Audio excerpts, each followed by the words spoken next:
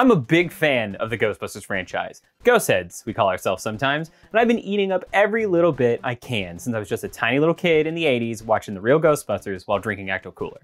Well, in 1990, we got a video game tie-in from Activision for the NES based on Ghostbusters 2. And people have just never really liked it. I'm here right now to probably not change your mind, but I definitely want to give a different perspective. If you're hoping for this to be a defense for the movie Ghostbusters 2, well, that might be a video for a different time. This is primarily a video game channel. But I will say Ghostbusters 2 in general is horribly underrated. All you haters are just flat out wrong. It has some issues and has sequel-itis, sure, but I have a lot of love for that movie. To quote Ray Stantz, "But what a ride." Now, historically, Ghostbusters games just aren't well received in general anyway, except some of the ones that still seem to be off the radar after all these years in the 2009 PS3, 360, Wii, PS2 game, Ghostbusters, the video game. It was somewhat recently remastered for PS4 and Xbox One, and is still amazing today, by the way. Ghostbusters 2 for the NES was developed by Imagineering and published by Activision. It hit the US market in April of 1990 and didn't hit Europe until almost a year later in March of 91, though I've seen other release dates used. If you're good with remembering dates, you might notice the initial US release missed the mark quite a bit since the movie was released in June of 1989. By the time this game hit Europe, the real Ghostbusters was already about to close out its run and Ghostbusters Mania was winding down. Imagineering is not a well-known name in terms of video game development, but you have very likely played a few of their games, such as A Boy and His Blob or Bart vs. the Space Mutants. Obviously, their video game output is a little inconsistent, but I don't know how long they had to develop this title. If it started before or after the release of the movie, or if that had any impact on the game in any way. It wouldn't surprise me if it was a short development time, considering some of the design decisions and the length of the game entirely. Probably one that didn't start until after the movie released, or not long before it. But let's start breaking the game down bit by pun totally intended bit. Unlike the original Ghostbusters game, which was more of a business sim that also played out in context of the movie's basic plot, Imagineering took Ghostbusters 2 to a more of a typical action title with a run and gun style being the majority of the gameplay. That unfortunately doesn't feel very much like what the Ghostbusters is about, but to me it works a little better than the approach from that original business sim style. Sure, in the original Ghostbusters game and all of its ports, you literally approach it like a Ghostbuster as it is directly in the movie. You know, like an exterminator, where you drive to a place you got the call from, and you and your team member catch the ghost. But the way that mechanic works leaves something to be desired, and this whole part of moving around the map isn't exactly exciting. But that's a different discussion. I only bring this up for context and perspective, considering this is defending the choices made for Ghostbusters 2. But Imagineering's approach for Ghostbusters 2 at least is constantly engaging, despite feeling like the wrong basic concept. Imagineering made an interesting decision on top of this by taking away the iconic proton pack and equipping all the Ghostbusters with a slime blower to give it another connection to the movie. It's slime time. But the way it works is a bit messy. I mean that literally, as it will land on the ground in front of you and will cause your character to slip up in place for a moment. Best strategy is to keep it in a high arc, which you do by pressing up or down on the D-pad, and it is really the only way to go about it in my opinion. I think a lot of people come in and want to have it face out front just like any other run and gun, but all the enemies, Slimer, various ghosts, and the GB logos will come in from a high angle anyway, so you really want to move the blower. I think new players expect to need to adjust the slime blower and then just make a mess of the level in game. It's not great design, no, but it really isn't that broken. You also have the option to drop a trap at any time, which can be used to get rid of obstacles, and certain enemies will require the use of the trap. Once it sucks up one or several things, it has to be kicked off the screen for another to be dropped. You'll have to go through 4 of these stages: the River of Slime, the courthouse, the subway, and the museum. Each one of them uses a different buster to help set the scene a bit, going from Ray to Winston, Egon, and then Peter. Though the museum cheats a bit since you need to get through it with all 4 busters anyway. I always enjoyed that Winston got the run of the courthouse level since he was conveniently absent during the scene in the movie. I like to think a programmer really wanted to correct that obviously grave error. These stages all run the same way, oddly enough right to left compared to just about any other video game at the time, and they force you to never stop moving while shooting ghosts and dodging obstacles. That's right, you can never stop. It's not an auto-scroller, but you just can't stop. If you do for too long, this tiny monster will catch up to you and will cause you to lose a life.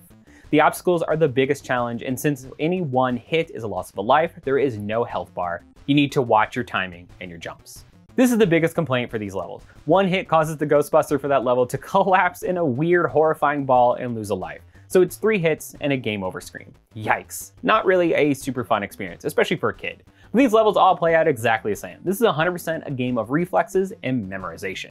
It's a basic proto take on something that's become super common in indie titles and mobile gaming. It's also become very commonplace in discussions about games that people once despised, like right now. Once you take it into account and take the time with the game, the levels open up and feel more enjoyable. It is more a practice makes perfect situation, likely done to pad the game length.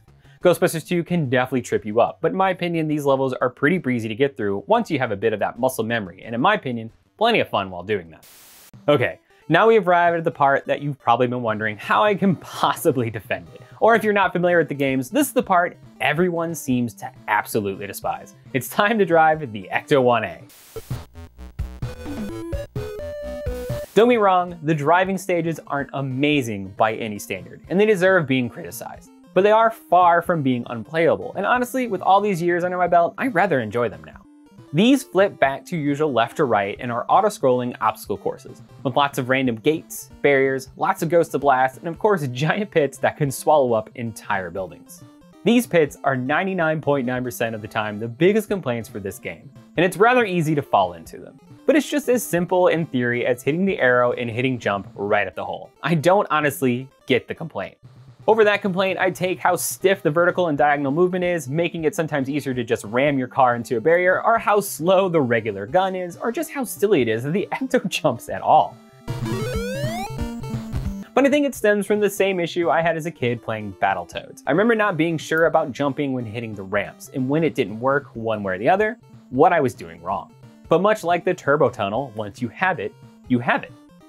The shooting continues in these stages, but you don't need to worry about any angles or aiming. You have a shot that comes out of the front and one from the top. Nothing ever comes at you from the top. It's just there to hit a few power-ups, and your main focus needs to be on the ghosts directly in front of you.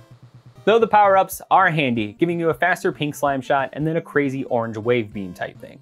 A quick pro tip, if you feel like you're going to be in a hairy situation, slam into a barrier. It does not take a life away, and it gives you a moment of invincibility frames. Other than that, the driving stages are pretty straightforward. Don't push forward too much until you learn the pattern, and you'll be fine.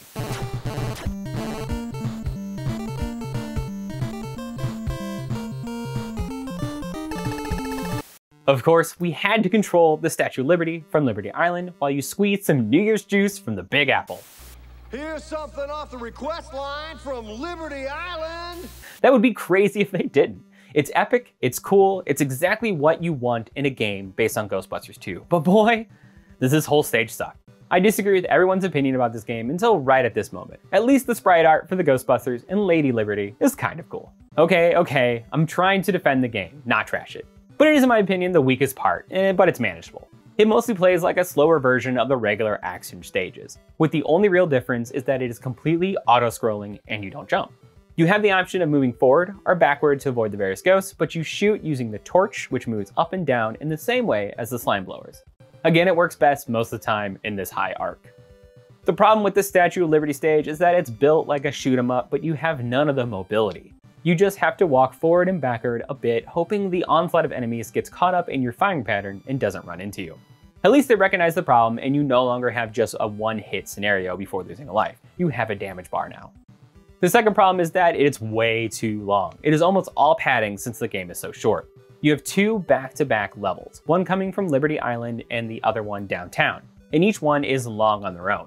It would have been a much better situation to have a single level with a neat transition into the skyscrapers.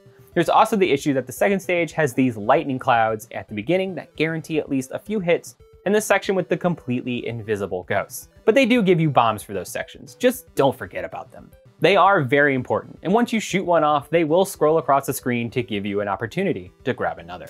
But we wrap up the game with that museum section going through with all 4 Ghostbusters, with each run mirroring their specific level from earlier. Winston's run uses the same enemies from the courthouse, for example. Once all 4 arrive, they each slime Vigo while he is still in the painting, and the game wraps up. There's unfortunately no battle with Vigo, so it's kind of a bummer, but maybe it's for the best. I feel like how the game is structured, some random mechanic shoehorned in for a boss battle would have probably been worse. I will say this game has some really inconsistent design. You can definitely tell where they spent the most of their time, but most people say the sprite work isn't good, and I find that to be a bit reductive. Yes, the work they did for each Ghostbuster isn't great, which is a nice way to say it honestly looks like something you'd see on Atari 7800 or the first few years of the NES. They're just very blocky and basic. By contrast, the backgrounds are fairly nice in several instances, and there is a good use of the color palette. While the obstacles and enemies are a mixed bag, for example, some are just a shape and a color, but the bouncing Vigo heads aren't exactly hard to recognize. But it's pretty obvious they spent a lot more time trying to bring Slimer to life. From the intro scene to the small ones in every level, the driving scenes, and the big one in the courtroom, it's really nice sprite work, and not only looks like Slimer, but looks perfectly ghostly. The cutscenes, Vigo in the painting, and similar are all really nicely done as well. It's a mixed bag, but far from the worst I've seen on the console in even around that time. The music is also not bad, honestly. You have some nice versions of songs from the movie, and the Ghostbusters theme is replicated rather well, which I'm not going to play here for fear of some copyright nonsense. But they are repetitive just like the level styles, so you're only going to hear the same theme from the action stages and the driving stages. It is certainly inoffensive, and I do really enjoy the rendition of Higher and Higher. So I feel like I do need to bring up New Ghostbusters 2 from HAL Labs, easily the #1 reason that people have maintained that Imagineering's take is so bad. There's simply a much better version out there. It really is fantastic. I'm not going to spend too much time on it because it deserves its own thing, but a quick comparison is called for. The HAL version took a much better approach to the concept of Ghostbusters by having you select a team of 2 with one being mostly controlled by the CPU. One zaps and the other traps, and you use the strategy of holding the ghost with one character while the CPU comes around so you can throw out a trap. This is a fantastic way to play a Ghostbusters game, not just when limited to the 8-bit generation, but in general. You even get to play as Louis Tully. HAL's choice of liberties to take on the story beats, levels, and design were all fantastic. It really doesn't matter if the music tracks are or are not ripped from the movie, and the chibi art style for the top-down pixel art are still very unique for each character. The game feels balanced for the majority of it, and the arcade, gauntlet-style action is very engaging. Of course, I don't find it perfect either, but that again is for another time. But the really great video game here doesn't negate the fun of the other version in my mind. They're just different versions, and yes, one happens to be a bit better. The more the merrier though, in my mind. Different ports or versions of the same game based on the same character often are more interesting than just a bad versus good situation. Look, I'm not saying Ghostbusters 2 on the NES is a fantastic game by any means. It's a bit of shovelware, to be honest. It's a licensed title with only a handful of levels, and you can beat it in less than an hour. Some of my love is nostalgia, I'll admit that. I have had my same copy since 1990 and spent many weekends watching my rental copy of Ghostbusters 2 on VHS and playing the NES game. But even with some complaints and even with some definite design missteps, I still think it's a rather solid experience. It's a 5 or 6 out of 10 or something stupid like that, especially when comparing to other licensed games of the era and even from the same studio. Really, what I want to drive home with this video is to not let the negative game rage that is so constantly fed on the internet convince you something isn't worth your time. You may not have a life-changing experience every time, and not every game can win awards, but sometimes those smaller experiences can be exactly what you needed. You may find you've been missing out on something. It may not be the game you want to play all the time, but right then and there, it was satisfying, and you had a new experience. Alright, that's all from me, Kevin, in this episode of RetroActive. Let me know why you hate Ghostbusters 2 and why I'm wrong. Or if you do check it out and enjoy it, I'd love to hear your thoughts. Remember to like this video and subscribe to the channel. I also have a Ko-fi to become a patron and a Twitch now that you can subscribe to. Get your name in the credits, join the Discord, all that stuff. Links are below. Happy Halloween. I'll see you next time.